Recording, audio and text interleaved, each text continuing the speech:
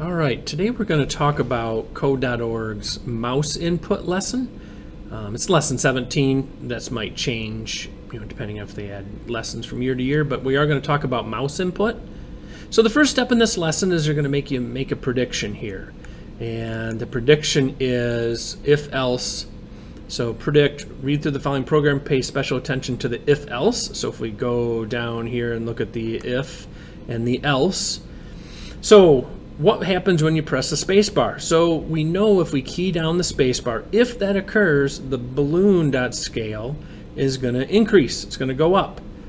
And if it doesn't, it's going to go down. So to me, this looks like the balloon is going to increase when we press the spacebar, and it's going to decrease when we don't. And if we actually run this,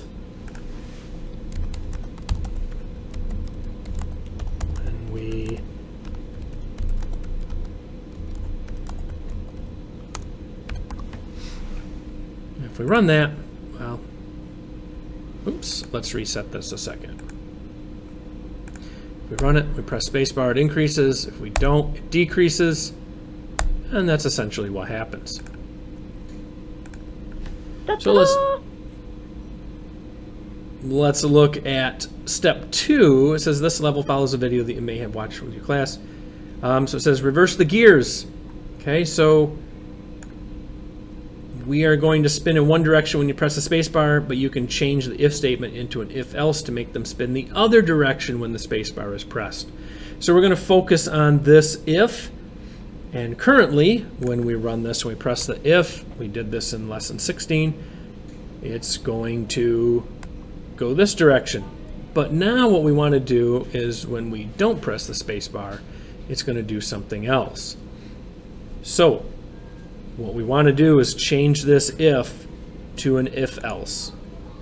Okay, so that's really the key part there, is you change this to an if else, and you're going to make these rotate a certain direction when you press the space, and when you want to have them go the other direction, you're going to change those values over here. So if I actually drag this over a little bit so you can see them, see how this one goes up, this one goes down, this one goes up, and this one increases. And in order to change that, we would just reverse that. So if the blue gear, if it's not being pressed, then we're probably going to have it increase. And you just got to take these numbers, compare them, but you're going to have to drag an if else in here and do that. Okay. Step 3 of the skill building is they took the same exact program, but with one small difference. Well, if we look down here at line 13, it says how to control the gears, run the program, and test whether you were correct. So if we press the left mouse button, now we're actually getting into mouse commands. So if I run this and I press the left mouse, it's going to go this direction. And right now, if I press right, it doesn't do anything. It says make the gear spin the opposite way when there is no user input. So same idea. We're going to use this, but we're going to make an if else, and the else is going to be the opposite direction. And when you do if else's, the else, if nothing happens, will continue to move over and over and over because it's in a loop. So if I drag an else in here and say that they're going to do the opposite direction of these, they're going to do that until I press the if button or the left button that matches up with this if. So currently, when I press the if, it does this. We want to add an else so that they're going to move in the opposite direction until we actually press that if, or until we press the left button. Okay? And then skill building 4, a program that drops a balloon down the screen, use an if else statement to make the balloon go up and down according to whether or not the user is pressing the mouse. So again, we're going to have to use an if else. Most of these are what you're going to have to do. And then you're going to have to work through the mouse down. So if I drag an if else over to here,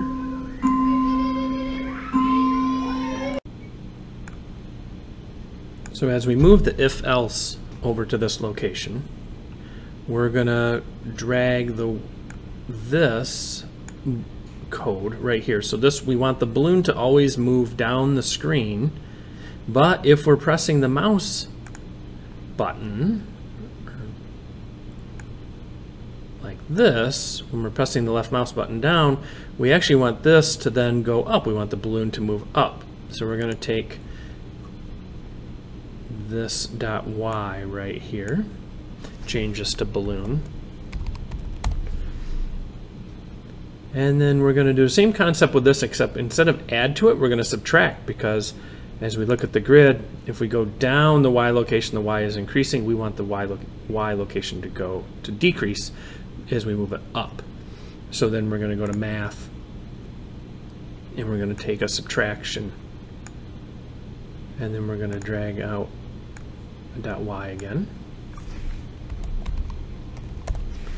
and we're going to subtract 1. And if we did this correctly, it's going to move down as I press the mouse. Oh, mouse down. Drag that off.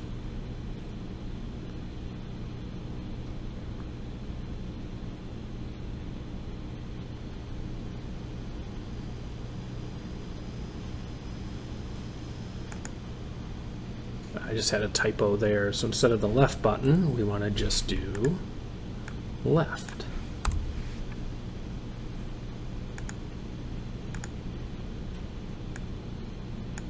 Interesting. Ah, yeah, spelling error there. You always got to watch the spelling errors here. So it didn't know what it was doing. So I had this spelled incorrectly. I had the S instead of the A there. Now let's reset it and run it. And so it's going to move down the screen. If I press the left, it's going to go up, and it's going to continue, because what happens is with the else is it's adding to the Y location until I press the left mouse button. Okay? So hopefully that helps you with this, gets you through the mouse input. The next one here is another skill building, but I'm going to leave that one for you to work on. I will just talk briefly about this. So it says the program uses an if block to shake the blender when the mouse is on the left side. Actually, let's go ahead and talk about this for a second. So currently when we hit run, this is shaking. And if I move my cursor to the right, it does not. But when I move it this way, it does. And so if we go look at our code here, what's happening is it's taking the mouse location, its X location, and saying if it's less than 200, we're going to have the X and Y locations just change.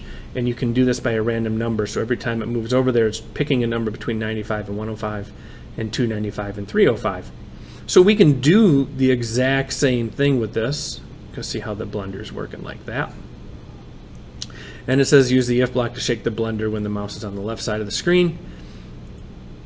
Add the conditional so that the mouse is on the other side of the screen and the mixer shakes instead. And then you can expand this too to do an if else, to make them add code to make the mixer shake. So I'm going to just add another if to this, because we're going to do this with the blender, or not the blender, the mixer. They're two separate variables. So now we want this one to shake, and we're going to use the same concept as what's going on here. So we're going to go over here to world, drag out the world X. I forgot a math. Gotta do the math first. But see how this is less than 200? We're going to look for a greater than 200. See if it'll let me do that. It will not. So we'll drag that whole thing out of here a second and do this again. Now I can drag the mouse X. And let's say over here, if you look at the X, I want it to be greater than 250. So when the mouse is over on this side and it's greater than 250, now I want this to happen. So again, we're going to, instead of blender though, we're going to use the mixer. So I can drag both of these over here. And instead these are mixer.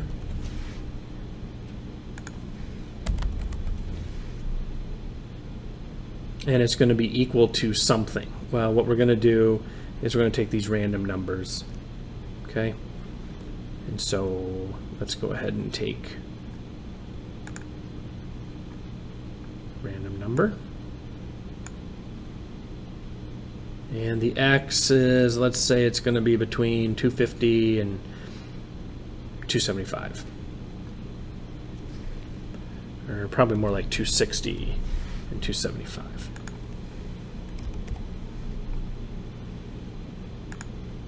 Oh, and if you notice, this is kind of shaking here because I added this in. Haha, changing that up. So we want to leave it as 295. Okay, so now we're going to add another random number like this.